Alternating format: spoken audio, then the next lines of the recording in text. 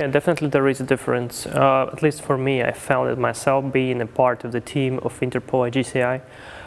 So first of all, previously we had kind of an ad hoc communication of private sector and a number of different law enforcement agencies of different countries.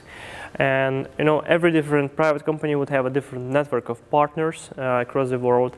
And that just doesn't work as efficient as approaching Interpol as a single international organization that can reach out to any of its 190 member countries and bother the police located there and task them with certain duties that they have to do.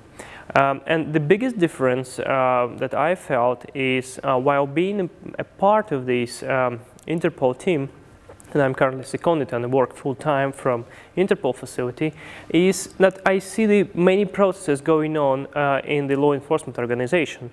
And that helps to understand and even facilitate certain investigation and certain procedures. So previously, when we worked with law enforcement, in some of the cases, not necessarily in all cases, but in some of the cases, we communicated with law enforcement agency as with a black box.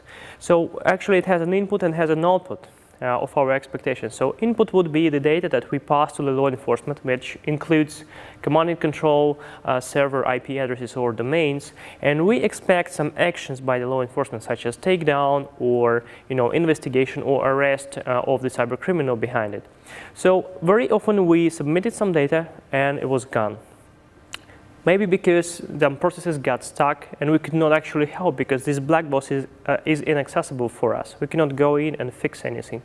In Interpol, I'm a part of this black box and I can actually go and see what's wrong and perhaps just facilitate and help them to move on and to let the mechanism work. And in the end, we see a success story such as SIM botnet takedown.